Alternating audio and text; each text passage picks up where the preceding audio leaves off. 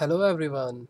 Today I'm starting this video series for the people who are very new to the CFD, and I'm expecting that you have taken a first course in CFD and you know some basics of CFD, and you want to take the next step and you want to try some softwares, or you want to try your hands on programming.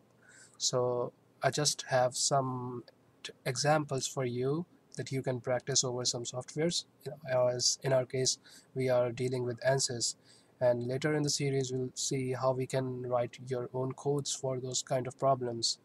So today in this video I want to talk about a very classical steady flow example, which is called as the lid driven cavity. And in this example we have a square domain. In this case it's two-dimensional, and we have these four walls, out of which we have one as the moving wall and the three are the stationary ones. So usually it's a very simple problem which is very easy in ANSYS, and in the next video we'll also talk about how we can write a code to solve the Navier-Stokes equation for this kind of flow. So let's just jump right in. So in the ANSYS you will just double click the Fluent option, and in the Fluent we have these modules within Fluent. So of course first we have to start with the geometry of the flow, and I'm just using the default software called as the design modeler. You can import some of your existing geometries, but because this is a very simple geometry, so I'll just make it quickly for you. Sketching, take a rectangle, I'll make it as a square, so just hit the dimension and put it as a 1 by 1 meter of square. So there, I get it. Now I just use the surface from sketches feature, which will turn this whole surface, turn this whole sketch into a surface, and I'll choose the sketch 1 and generate. So I have my surface, and in the surface body I'll say that it is actually gonna be fluid. So that's all for the design modeler. The second part would be to mesh it. So this is actually the basic workflow of solving a fluid dynamics problem in Fluent. That first you create the design, you specify which part is the solid, which is the fluid, the kind of domains, and then you mesh the entire geometry. So this would be the second part, where we would define what kind of mesh are we looking for. Like in some cases we would want some kind of unstructured meshes and some kind of structured, cylindrical, Cartesian. There are a lot of meshes. So in this case, as you will see, that our geometry is very simple, so we can simply go for the direct meshing. So I'll just click generate mesh, and here we go. You can click on the mesh and you can see the mesh. So since it's very coarse, so I'll just go here, and in the sizing option I say from coarse to the fine, and I'll update my mesh. So the basic concept is, if your mesh is very coarse, the solution that you want to obtain, it won't be very accurate, but you might still get it. But because it's a very simple problem, so having a fine mesh would be even better. So in my perspective, I could make it even finer, so I right click here and insert a refinement, and in the refinement I'll select this geometry and update. So the only purpose behind refinement is to get an accurate solution, and I think it's quite refined here. And as you can see, it's a very simple mesh, a Cartesian mesh, and very structured. And for ANSYS we need to define the boundary conditions, so because we have to select the boundary on which we want to apply the boundary condition. So this wall is going to be the moving one, as you remember. So I'll just call it as the moving wall, and the other three, they are going to be stationary. So I'll select them using the control key, and I'll name them as the stationary walls. So in the name selection, or the naming, you can see the moving wall and the three stationary walls, and this is the final mesh.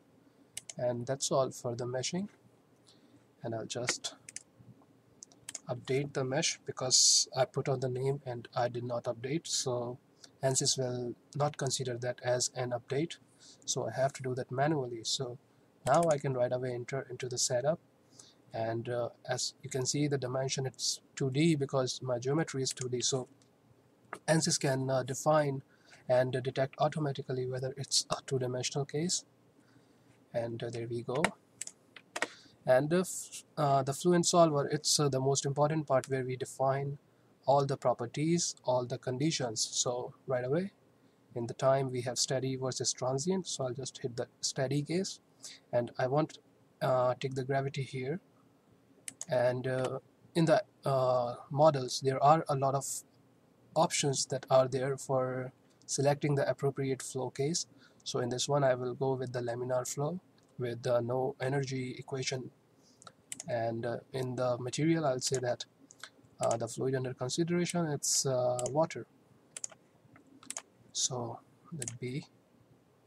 And then in the cell zone condition we have to define which zone is of which material. So the surface body is the green one that you can see here, so I want here to be water, so I'll just go edit and change from air to water, because the air is the default material for ANSYS, or the default fluid rather. In the boundary condition for the moving wall, I'll say in the momentum the default option is the stationary, so I'll change it to moving. And the translational velocity in the positive x direction, and I'll change it to some small velocity to just cross-check my results. And the stationary wall, I'll just cross-check, and it is stationary, so that's it. In the solution method we have the simple method, which is very popular, and I am pretty sure that your teacher might have told you about this. And I'll just go check the solution controls. These are the under relaxation parameters. So we play with these parameters when our solution diverge, but let's see and hope that in this case it won't. So in the initialization process, I'll just initialize it, and in the run calculation I'll say I want to run it for 500, and it might take some time to converge the solution. So let's see how it goes for this. Because our mesh is not very fine, I mean not too fine, and the case is very simple, the mesh is two-dimensional, structured, that is why the calculations are quite fast. And if your case is very complex, so even for one iteration it might take a huge time. It all depends on the complexity of your problem. So as you can see, these are the plots for the residuals, and they are going down, down, down. So there is a convergence criteria that if all my residuals are below a particular level, ANSYS will call it as a converged solution. So you can see that even in 500 I didn't get a converged solution. So I'll go even further to check like how much time it's gonna take to get me a converged solution. So the calculations are on, and I think it's just gonna take a while, because for this case the convergence criteria for the continuity equation is the 10 to the power minus 4. So I think it's gonna be there soon. And x velocity and y velocity, they are already very small. So yeah, we got the 10 to the power minus 4. The solution is converged here, and the calculation is complete. So let's see what I have in results. So we have this ANSYS post-processing to check and to visualize the results, which is actually quite effective. And there are also we also got some options to export our result, but we won't be dealing with that in this case. So this is my domain, and I'll just check say streamlines, because this might be the term that you are familiar with. So I'll just go for the surface streamline, because we don't have a 3D geometry really. So the surface that I want to select is this one, so I'll go for the symmetry 1 or 2. They are just the same, just the other way down. And I'll just not change the parameters and put apply, and there you go. So as you can see, this is like the streamline pattern of this kind of flow, that we have a big vortex over here, and we also have these small vortex, which would actually be more clear if I increase the number of points. Yeah, so you can see that we have a big vortex over here and two small vortexes in there. So this is the main feature of the driven cavity flow, that there is the production of some kind of vortex inside the cavity. And this kind of flow, to check your solution, there are a lot of experimental as well as numerical solutions against which you can validate your results. In this case, we're not going to be doing that.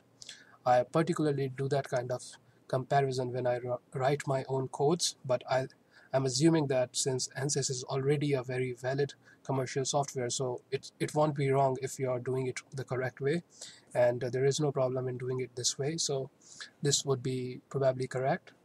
And to check the other parameters, you can go for the contours. You can see how are the contours for some variables on this in this domain. So you can see this is the pressure, and you have some strange things on the corner. That is why, because on this corner the velocity changes from 1 to 0 on both of the corners. So that is why we have this singularity on the corners. And for the velocity, we have rather to see velocity in the x and the y direction separately. So using the contour, you can check out the velocity and the pressure. And in some cases, you can also check the value of vorticity, which you can define. And if this case had been with temperature, so you can also select, you can also see the contours for the temperature.